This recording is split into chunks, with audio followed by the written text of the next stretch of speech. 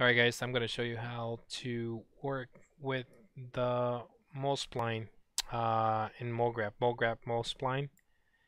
Basically, if you create a MoSpline, you guys going to notice that it just creates this little spline within your content. And if you hit Shift R just to render it out, it won't render.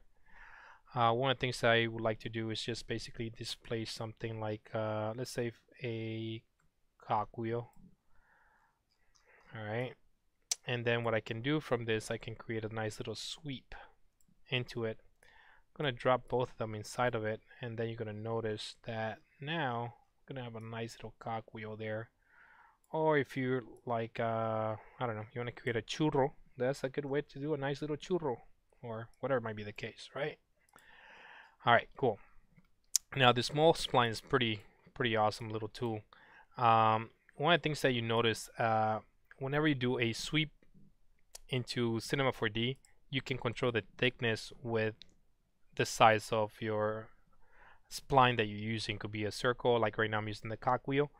But basically, if you go into the mole spline, you're gonna find here something called under the simple tab. There's the width. Basically, allows you to control the width. Now, if you notice, there's this kind of like ghost out element. That's just basically the display of the mole spline. I can basically turn that off.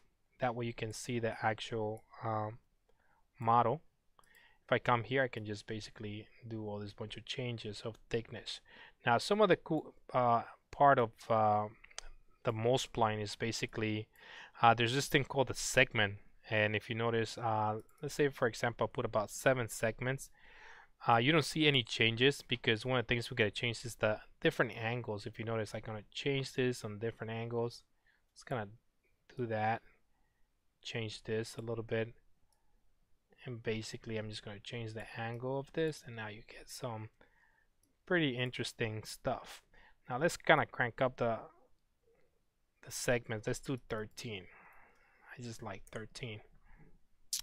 So let me kind of do this, and some of the cool features that I have here using the MoSpline is this little curve. Check this out. This is pretty awesome. So basically now I can curve this little guy, and all this can be animated, and now you get some nice organic objects.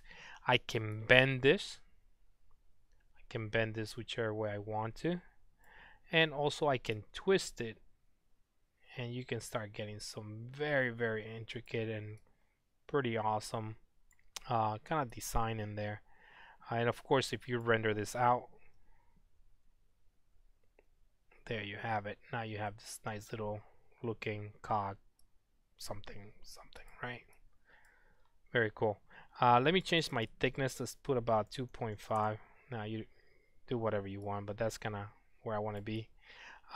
So basically you have the simple kind of setting here, and that comes from the mode here. You have a simple mode that is controlling the complete spline, and kind of like the sweep here, you have this start and end property, basically that you can animate this. You see all these little guys here can be animated.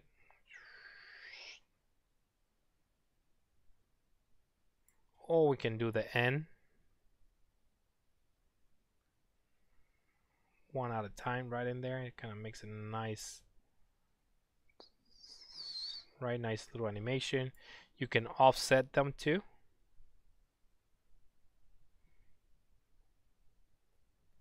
And there you have some nice little offset elements as well. Alright, let me put this back to 0. Now, if you notice, if you don't see this little, I just had this because I was doing a previous tutorial. You can just open up by clicking this little triangle. Later on, we're going to get involved with that, so don't worry. You can play with that if you want, but right now, you don't have to. But just going to give you an overview on how this MoSpline works. You can actually complete the spline. We can do separate segments, so that way it's controlling kind of like an individual segment. See here?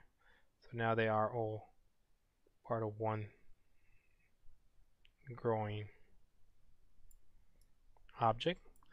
And one of the cool things that I love about this, that you can just create something very basic, and like if you can just throw a inverse volumetric lighting and just throw some, I don't know, I'm just gonna throw some blue in there, and you can get some very nice effect just by some simple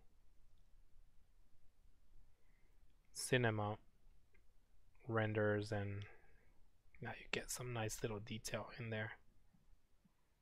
So if this is what you're looking for, you get little nice spiry type of thing. This is a quick way to do it. So that's basically one way to utilize your spline, MoSpline. I hope this tutorial was helpful. I'm gonna create another one with some more details, kind of going over some more settings from the spline, and how we can implement some of the shapes and objects. Alright, I hope this tutorial was helpful, and if you have any questions, just put some comments on my comment box, and don't forget to subscribe as well. Well, thank you.